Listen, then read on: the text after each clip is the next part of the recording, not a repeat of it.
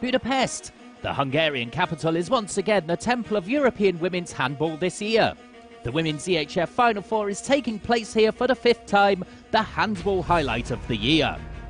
And again the organisers have outdone themselves. We'll take a look behind the scenes at the Pap Laszlo Sport Arena.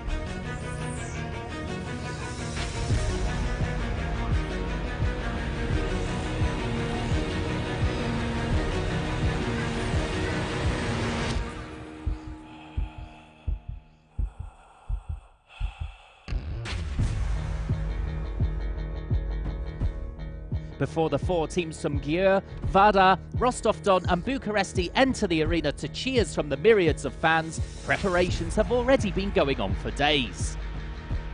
And all this to create a unique atmosphere in handball. From the mounting of the goals to installation of huge video cubes, nothing is being left to chance.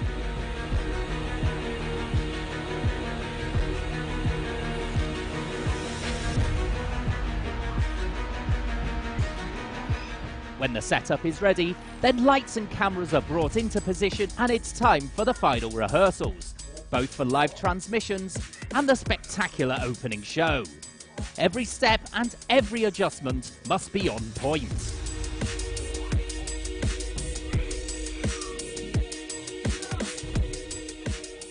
The Women's EHF Final Four weekend, of course, brings the who's who of world handball to Hungary, and no one wants to be left out and miss it.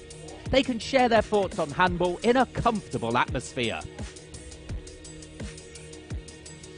But the players will also be offered a stage where the fans can get up close and personal and get some autographs.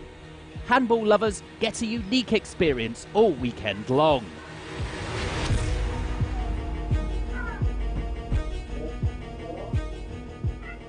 When the doors are thrown open, it gets serious. The fans will stream into the arena and will be anxious for the start.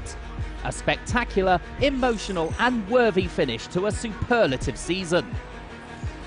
The Pap Laszlo Sport Arena has once again set a new benchmark.